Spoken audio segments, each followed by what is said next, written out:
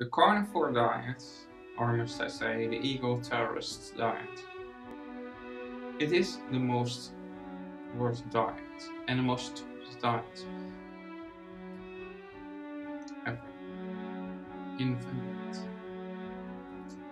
Now people, first, there is not something as pure 100% meat-eating animal. Even most carnivores eat not 100% meat. For example, the polar bear, one of the most highly carnivore animals, eats 10% plants, berries, for example. So he eats 90% animal body parts. Now, he is a hyper-carnivore, just like the lion. Hyper-carnivores eat something like from 70 to 70% or more, but nothing more than 90% of their caloric energy from animal corpses. Now, you also have the meso carnivore. Those animals eat anywhere between 40% to 68% of their food from dead bodies from animals of the hypo-carnivores. But yep, to the next one. You have also then the omnivore. Omnivores eat from 5 to 20% of their caloric intake from animal-based sources. But I have also to add something about this.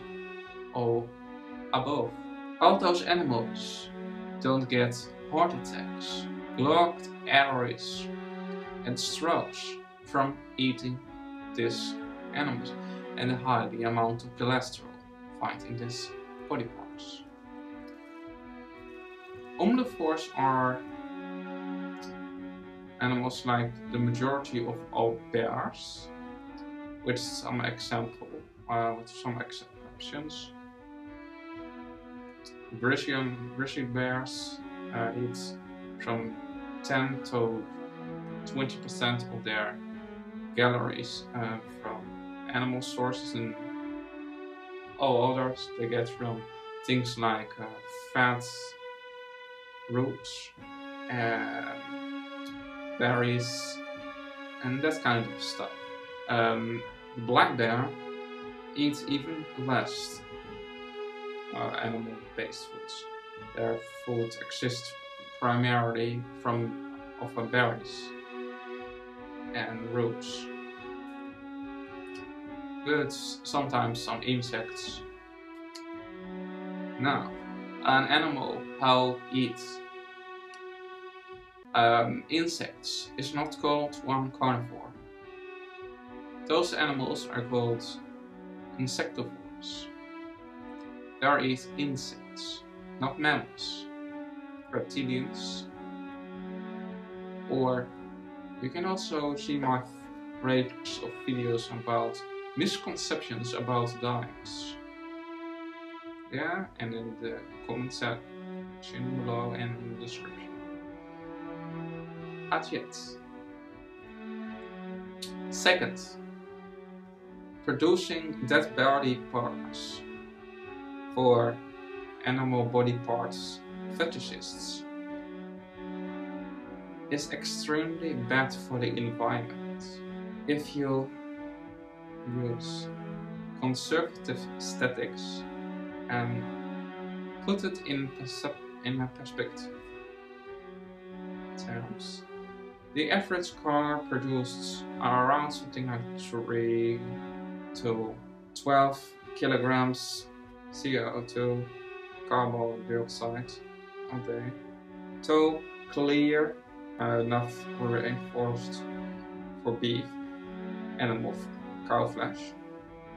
For just one hamburger, produced something like 75 kilograms of carbon dioxide, and eating 1 pound of hamburger cost the same amount of damage as driving your car for more than 3 weeks. Now, furthermore, grass-fed cows produce even more carbon dioxide than green-fed cows, like this study explained. Because of the ruminants' stomachs working when on ruminants eat grass, he produces then in that process where he turns grass into energy, far more methane in that process. In a short and easy understanding way. I tried to explain to show you this. Also, keep in mind, grass-fed animals need far more land than green-fed animals. This is not a brainer. It is far more cost-effective for the farmer also, because he can put a lot more animals in small warehouse cages that we so euphemistically called factory farms, but however in reality concentration camps. One single cow needs from 2 to 5 acres of land, but the average vegan takes only 1/5 of an acre of land, so he can feed 6 people on a plant-based vegan diet on 1 acre. It costs no animals to die, and therefore it is far more sustainable and less cruel. The average American, in contrary, takes 3 acres of land per year to feed themselves. The average American eats around 220 pounds kilograms of meat per year. But even more extreme is the amount of the average carnivore dieter. For example, a person like ex-Dr. Baker. You know, the red skin, stupid ex-doctor. I'll eat nothing but animal body parts and secretions. I get so vertical. 575 kilograms of animal flesh any year. If you wanted, I calculate the amount of greenhouse gas emissions from that. I love to do it. Now, currently, around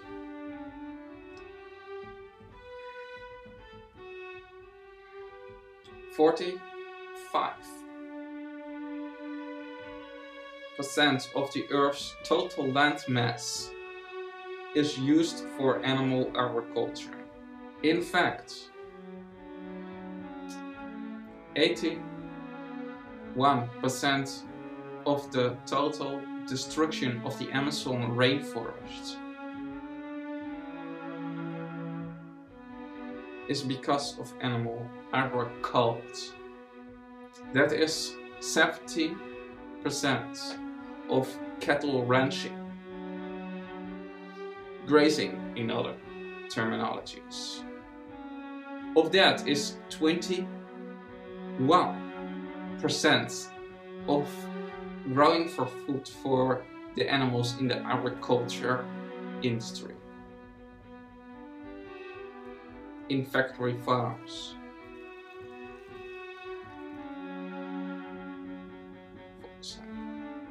In other words, if the whole world will eat like the kings and queens of the first world, American and the West, or Matrix, like I call first Matrix, then it will be totally unsustainable, even more than it is today. And it will annihilate most life of the world. It will be an ecological disaster. In fact, 51% of all the greenhouse gas emissions come from the animal agrcult system. That is around something like 42.6 billion tons of carbon dioxide in form of CO4, methane. All forms of transportation together, in contrary, are just 30% of all the greenhouse gas emissions. 30% against 51% of all the greenhouse gas emissions, all coming from animal agriculture. Now, last but not least, about ancestors, because you like to talk about that. Is it not your magnificent carnivore dietists? Far out, the majority of our ancestors were not hunter-gatherers. Before fire, before cooking and tools, there was no meat eating. Periods. We were gatherers, vegans, long before we turned to the unnatural lifestyle of hunting. The logical and empirical basic evolutionary theory suggests that when the Ice Age started, we are starting to hunting in a purely survival scenario. After the Ice Age, most turned back to the lifestyle of farming vegetables and grains and eating a majority plant-based diet, and only the kings and queens the majority of the hunters. The royal games, they like to call the hunt in that time. There are many doctors, scientists who are proved that our physiology is this, that we are 100% herbivores. For example, Dr. William Roberts wrote an essay on this subject. Dr. Milton, Dr. Shelton, Dr. Mill wrote an essay on this subject as well. If you like this video, give this video a thumbs up.